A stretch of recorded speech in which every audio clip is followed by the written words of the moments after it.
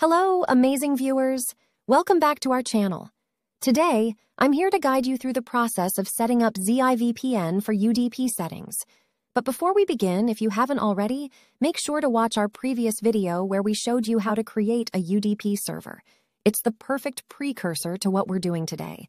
And of course, don't forget to hit that like button, share this video, and subscribe for more tech tutorials coming your way.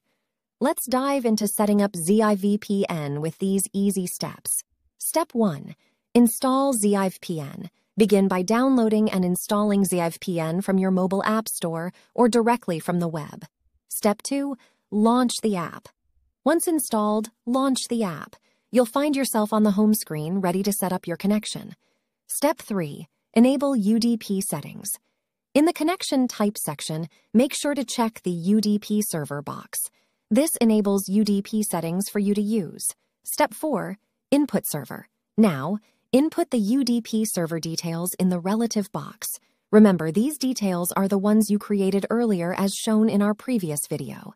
Step 5. Connect VPN with all the details set. Click on the Start button. Watch as your VPN connects seamlessly, ensuring your online activities are secure and private. And there you have it. You've successfully configured ZIVPN for UDP settings. If you found this tutorial helpful, please give it a thumbs up, share it with your friends, and don't forget to subscribe for more insightful tech guides.